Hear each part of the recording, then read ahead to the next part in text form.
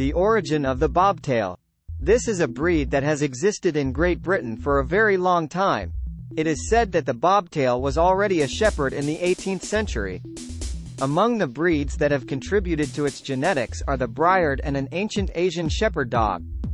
It was not until 1873 that breeders began selecting and dragging this large walking tuft of hair to dog shows.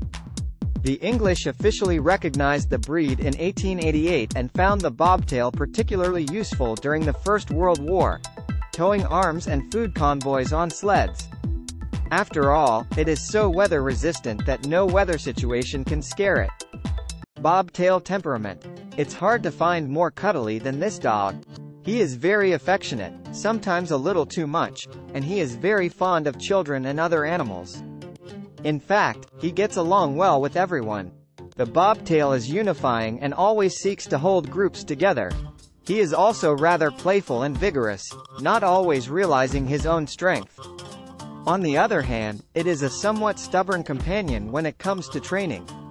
He doesn't really like being given orders,